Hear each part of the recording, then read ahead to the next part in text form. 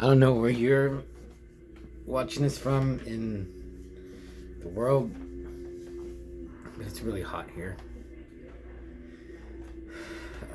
Today it said it was like 103, 104, but it feels like 112 or 114.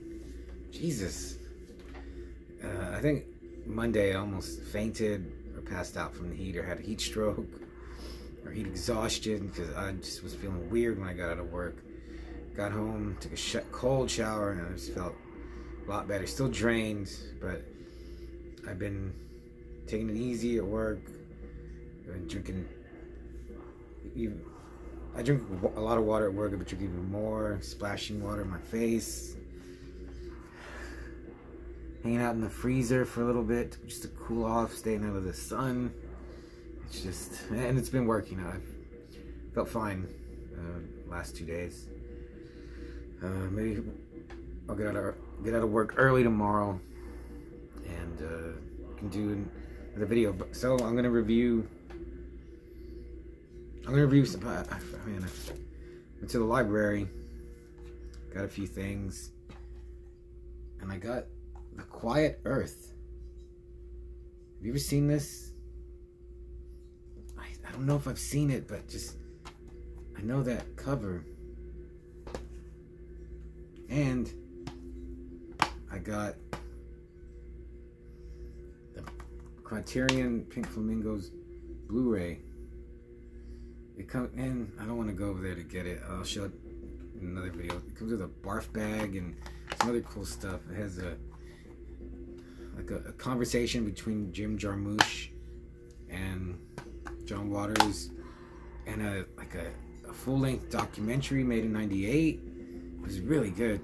It really inspired me to work on the zine more. So I'm gonna review a movie that someone else requested. My good zine buddy Lom, who does Film Trauma. He does a zine and he makes movies too. He has a website, www.filmtrauma.com. You can check out. And he suggested I review Combat Shock. And I had the VHS somewhere. I actually don't have the real VHS. I have a bootleg under the name American Nightmare. Uncut print. I got this around 2000, maybe 2001. I found this guy who did a Cinema Bizarre, or Bizarre Cinema. I think it was Bizarre Cinema, and he had this catalog. That's when I really started finding movies that I never even heard of.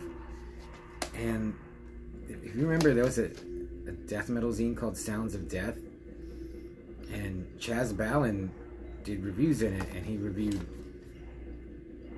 American Nightmare, aka Combat Shock, and they had some pictures from it, and just the way he reviewed it, I was like, oh, I gotta see this. And Bizarre Cinema had it. I ordered it, got this, and it's a really bad quality. Second, it's at least second. I mean, maybe second. I want to say third because it's how bad it looks. And I was gonna watch it, but then it's on Amazon Prime. I was like, let me just see how it looks. And it looks good. It actually looks great, I thought. So I guess I'll just call it Combat Shock is a better title than American Nightmare. So it was made in 1986, written and directed by Buddy Giovinazzo.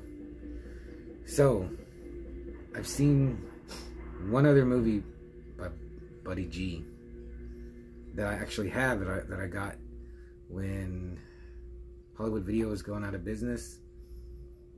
I think that's where I got it. I got No Way Home with Tim Roth and John Russo, and I can't remember the girl's name. She's been in a lot of movies. She's in Payback. She played Gibson's like junkie wife. I think she was a junkie in that. she's really good. And No Way Home is great. And I don't know why Buddy G, he made a movie like Life in Cracktown, or Life is Hot in Cracktown, which I haven't seen, which looks just almost like a normal movie, because Combat Shock is just, if you haven't seen it, I mean, it's on Amazon Prime. Maybe you can see it anywhere now, but I remember I thought this was a movie that you just can't get this anywhere, and I'd found something special, you know, this guy that made tapes of movies, and so it was always like super underground. It came out in 1986. By like 88, 89, I had seen Bad Taste, Street Trash, Brain Dead, Basket Case, well, you know, those filmmakers, Evil Dead. But just, I hadn't seen like any of the cannibal movies. You know, there's a lot of stuff that you're just not gonna see. But yeah, this I'd never seen until early 2000s. So I watched it earlier, and like I said, it looks great, but man, Combat Shock just has this look. It could exist in the same world as Deadbeat at Dawn, Henry, Portrait of a Serial Killer. Oh, I had another, I should have wrote it down. Clean Shaven, maybe. Even, oh yeah, it's like a cross between like, in between Henry, Portrait of a Serial Killer, and Street Trash. Oh, that was another like New York movie. It just has this like ugly alley, gritty, disgusting trash world of Staten Island in 1986. It just looks like a barren wasteland. Like this could be like a post-apocalyptic movie if they changed him. If he actually had like a, but anyway. It just looks grim. The main character, Frankie Dunlin, he's returned from Vietnam. I guess he's been home from Vietnam for a while. He has a wife and a baby, a 1-year-old. They live in a slum. They just got evicted. There's no running water, no food. It seems like all he does is wander around all day and like a zombie in the days. But he's thinking about like his time in Vietnam. It's never left him. His wife, I would say she's nagging, but everything she says, she does it in a nagging way, I guess. But everything she's saying is like, you know, we don't have food, we don't have water, we don't have money, we don't have anything. She's like, you're not doing anything. And Frankie, he's actually, it's played by Rick Giovanazzo, the director's brother, and I thought he was really good in this. He looks like a scumbag, but I felt sorry for him. And he seems kind of like a cool dude, someone you would know and you'd be able to talk to, hang around. He's not a nutcase. He's not violent.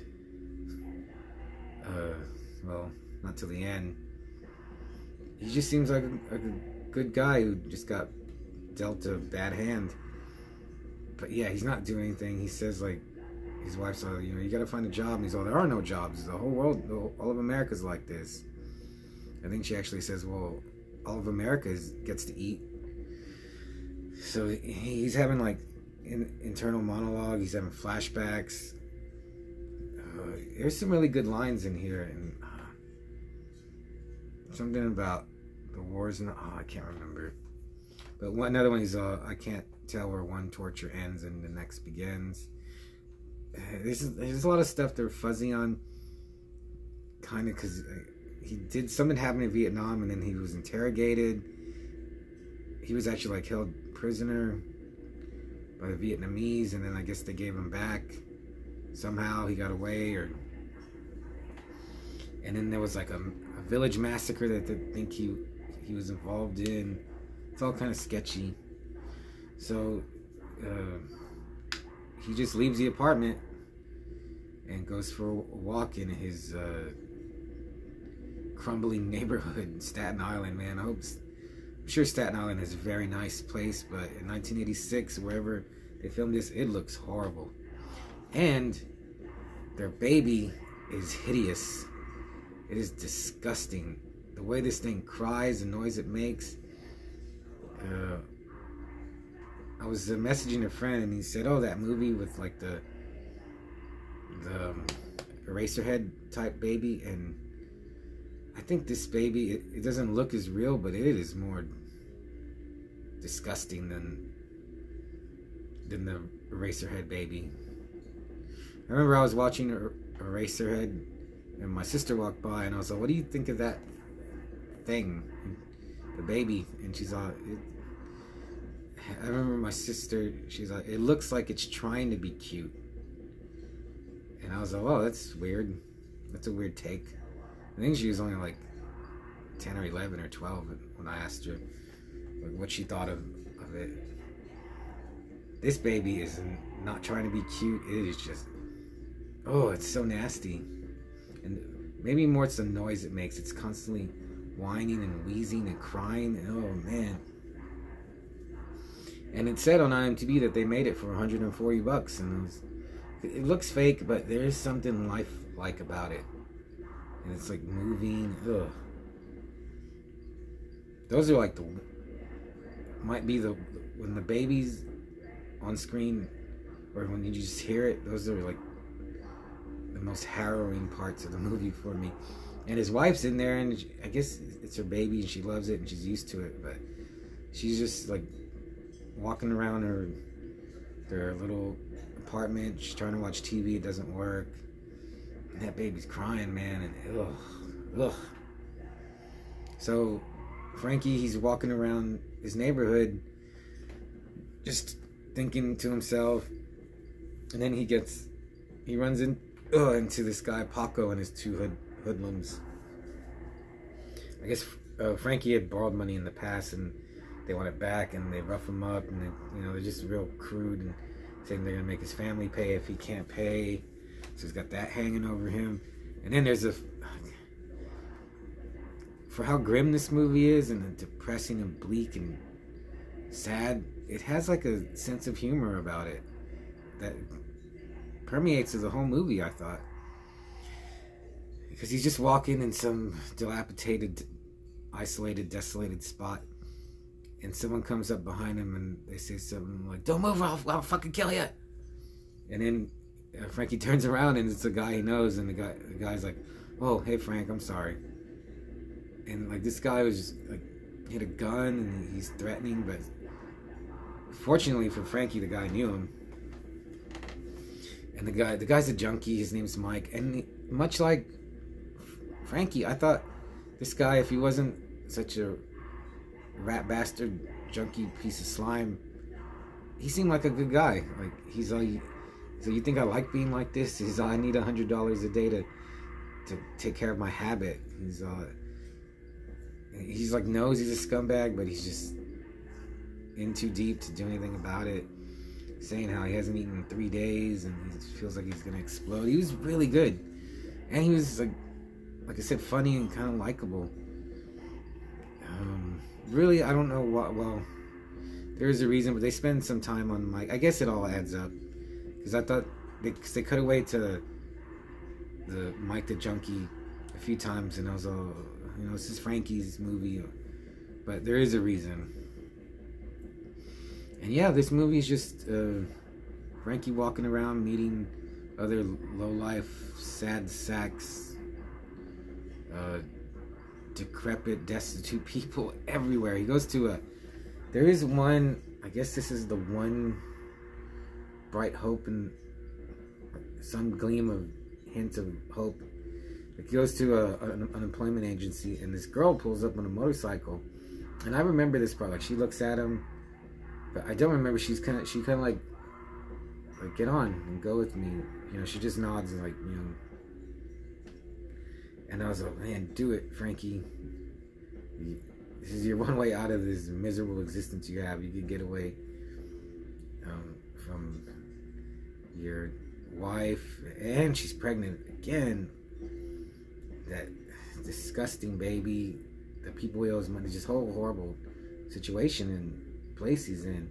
I even imagine like him taking off with her, and they would go and like camp in the woods, and he would just talk, and he would be in a cleaner, better place. But he doesn't get on the bike. He just looks at her, and Then nothing comes of him at the. Oh yeah, no, he does get into the employment agency, and there's nothing. It's a 2-week wait on like physical labor, and I was and you can get a job. It'd be I don't know. It seemed like it'd be easy to get a job if you want one. And so yeah, there's stuff with Mike. There's a good part where he meets up. He does get some. They never say what he's doing. I assumed heroin, but he gets a little bit, and he goes.